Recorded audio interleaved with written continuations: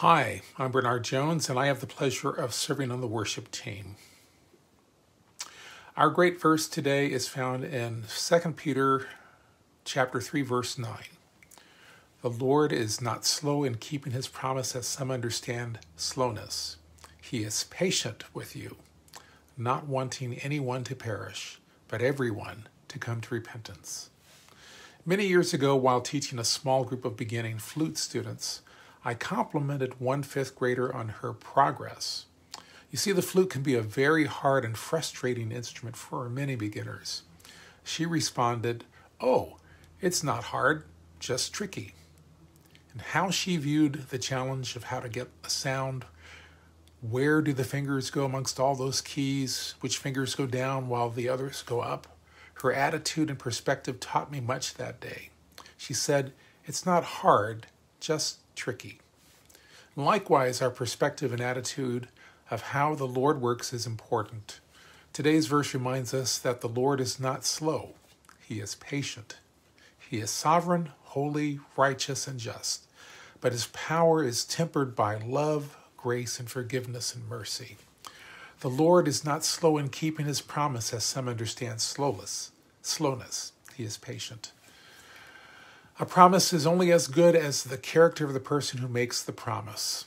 We've all known people who, when they promise something, we might think to ourselves, "Don't hold your breath on that one." However, if the Lord promises something, it is a sure thing. What is his promise? Well, in Matthew 16, verse 27, Jesus said, "For the Son of Man is going to come in his Father's glory with his angels, and then he will reward each person according to what he has done." Throughout the Bible, the Lord promises accountability, yet mercy. As in Acts 1, for the men of Galilee were watching Jesus ascend into heaven, it had only been a moment since the promise was restated. When Peter wrote this letter to the church, it had been 2 or 3 decades since Jesus went away. Now, today, it has been 2,000 years since Jesus departed. It doesn't matter how long it has been.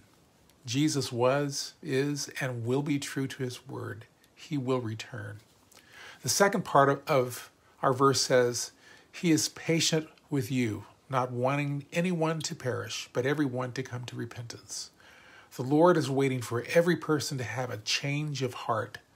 I am so glad that the Lord is patient. He waited for me while I was mindlessly walking in my sin, thinking that I was doing just fine, not knowing that spiritually and potentially eternally, I was a dead man. And that is true for all of us until we meet the Lord Jesus Christ. Until then, we are dead in our sin. But once we meet Jesus, our part is to respond with trust. We trust by loving, obeying, and worshiping the Lord. I pray that you have a wonderfully blessed day in the Lord.